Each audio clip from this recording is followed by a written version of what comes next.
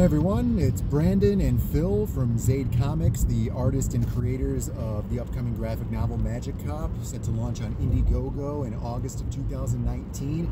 And we are the two best looking brothers in the whole comic book industry. And today we're doing another car video. The first time Phil is driving. I can drive. Because it's raining. I'm not driving my car. So, one thing that came out of E3 this past week, actually I guess E3 is still going on during this video, was BattleToads. You may or may not know this, we work in the video game industry for our day jobs, and we're pretty fond of BattleToads, even from back in the day. We used to play it on home console, Double Dragon and BattleToads, the arcade machine, BattleToads. We have one here at the arcade, and seeing this BattleToads. Well, last year I think they had a teaser for it. Did they? Yeah, and it was just, I think, one of the characters on the bike, going crazy. Yeah, I don't and remember then the that. symbol. It was a teaser. So, which I was excited about. The most recent, prior to this, the most recent BattleToads event was they put them into Rash is in Killer Instinct. Killer Instinct, the game by, was it Iron Galaxy now? So it's a fighting game. If you're unfamiliar with it, it's a Xbox One only release. They put that character into there, and it was a huge success. Everybody loved that Rash was in Killer Instinct from BattleToads, which was pretty cool. He looked very nostalgic, very muscular, very athletic. And that was really cool. Went over very well. A huge success. Then apparently they teasered BattleToads last year, and I didn't see that, so I don't know. Was the reception good? Yeah, I mean, I was excited for it. Just getting that tiny teaser, and waiting to see what was going to come of it. We hadn't seen anything until now. Right, I think it was a couple days ago, if I'm not mistaken, they released a full trailer for it, action-packed full trailer, heavy music, a lot of impact, a lot of colors. Back in the day, BattleToads really wasn't that colorful. They made it a lot more colorful now. Yeah. The problem with it that a lot of people are having is that it's not the BattleToads that we know at all. Like Killer Instinct did a pretty good job of making it so that, Rash looked like the BattleToads we know and love, and now they've taken the character in the vein of Teenage Mutant Ninja Turtles, and they have kind of simplified the characters. They've taken away their muscularness. They've made them mostly head. To be fair, they were frogs or toads, so they have a large face. But back then, they had a lot of body too, and now they're mostly head. And I think that's one of the biggest criticisms that people has, is that it looks very Nicktoon-ish.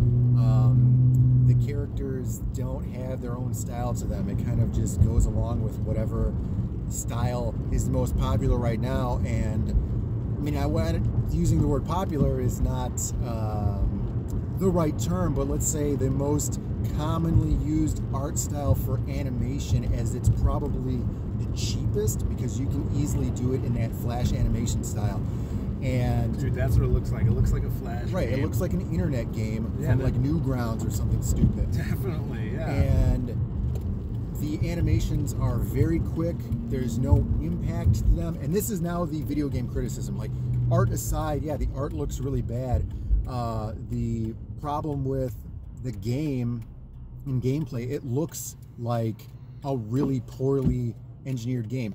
Like, the sprites are 2D animated Flash game looking sprites, and then you go onto the backgrounds, and the backgrounds are poorly rendered 3D backgrounds so that they look like they're 2D, and they're poorly rendered, not in the sense that they're really low res or anything. They just look really bad. The characters don't look like they belong on the background, and you could see that in the hover bike mode or the levels.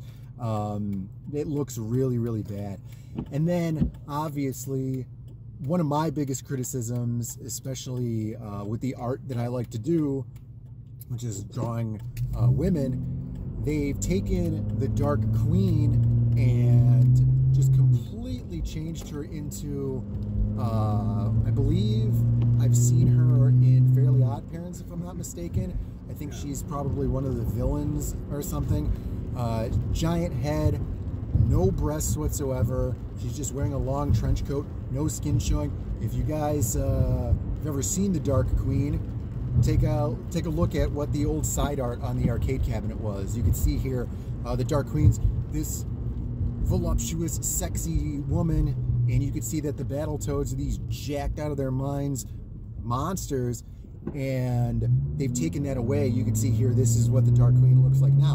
And come on, what are we supposed to be doing here? Like, who is this game for? And you could argue, oh, it's, you know, for kids, and What that's is why we're it? doing that. But you could put the up the example of Battletoads was going to have a TV show Right, in the 90s, and the Dark Queen looked like the Dark Queen from you the can game. show her here too. Yeah. Look at what she looked like in the cartoon. She looked like a cartooned version of the one from the side art and Right. from the game.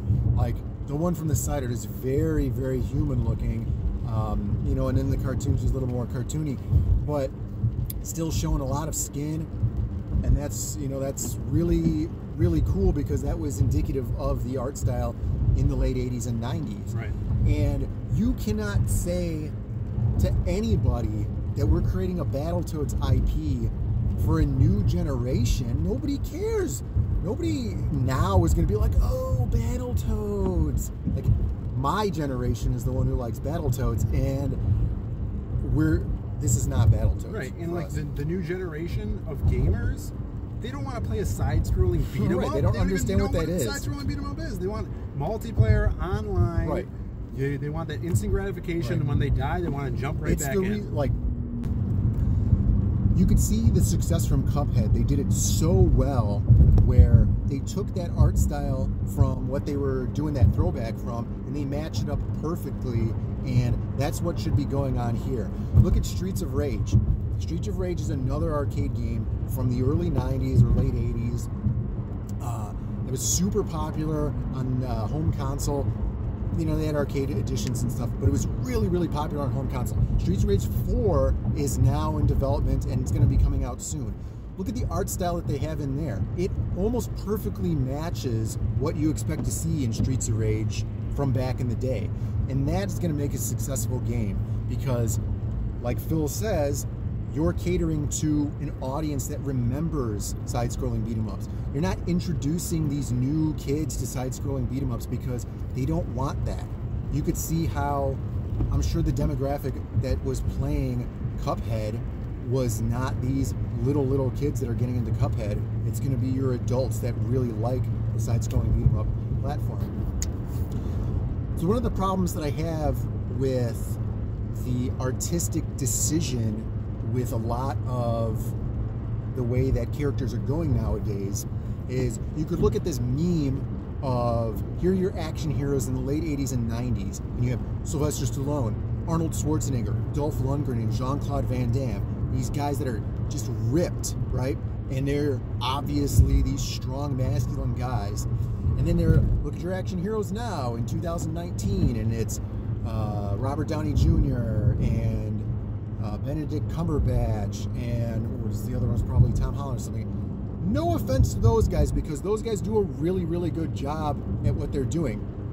However, using Battletoads as an example here, like, you can't fault Robert Downey Jr. and Benedict Cumberbatch for looking the way that they do, because that's how they want to look, and that's cool, you know? But you're choosing to take these ripped, super huge mutant toads, and you're going to make them thinner, and you're going to take the big fat pig guy in the game, and you're going to make him not as grotesquely fat. Now, I remember growing up and looking at some of these guys, like Batman. You look at Batman, and it's like, man, I want to be Batman. I want to go to the gym and get some muscle and be Batman. You know, not, well, look at this skinny guy that already looks like me. I have no aspirations to do anything. Like, I don't need a character that relates to me in my life because I'm living my life. I want something to escape from that, obviously. That's why we play video games. And I feel like creators are getting rid of those aspirations for people to have something to look forward to or to look up to or to better themselves. That's why, you know, the generation now, it's like, where are you going to go? So is that why they're choosing to be like this? I don't like at all the artistic style of what they're doing. When we were designing a Magic Cop, this side-scrolling beat-em-up, the complete intent of that game was to make the characters just like they would have been in a late 80s or early 90s side-scrolling beat-em-up. Like, muscles bulging out of their suits, you know, the werewolf guy hunched over, the woman super sexy, because that's an idealistic approach to art. And that's what used to be cool. And everybody that I know, there's a huge, huge crowd of people that still love that. And I don't know why they think that this is successful or why they think that the people that they're trying to grab that demographic are going to enjoy that, because we're not enjoying that. I'm that demographic. I'm the guy who played BattleToads. Yeah. You know, we're not enjoying that. So that's just, obviously the game's going to come out. It's probably going to sell well, and it's not going to last. There's no way it's going to have any staying power, of course, because it's a game that's coming out now. Yeah. So it is whatever it is, but you know, when... The thing about it, it's also like the defeminizing the Dark Queen. Yeah. She literally looks like a child. Right, or like a boy. Any of the BattleToads could just backhand her and then the game's over. Well, she's probably got magic or something. Yeah, well, right? She's just... The first one looked like a threatening, kind of like dominatrix, right, gonna beat the crap out of you. And our friend Pablo, who did the cover of Magic Cop for us, he did this awesome rendition of the BattleToads. He actually posted it this week. He did it this week because he doesn't like the trailer for the new game. And it shows the BattleToads. They're beaten up by the Dark Queen. And it's totally classic, yeah, 90s, 80s awesome style. Such a throwback. And that's what they needed to do to rip the old fans of the game. Sure. Like, this version is so... It's trash. How does April O'Neil look in the new Turtles? I don't know. I've never even seen it because nothing about that interests me. They don't look like turtles or anything. We watched Batman versus the Teenage Mutant Ninja Turtles, but I don't know. Yeah. So hopefully you guys have some opinions on that. You could share with us, so write them in the comments below, and we'll see you next time.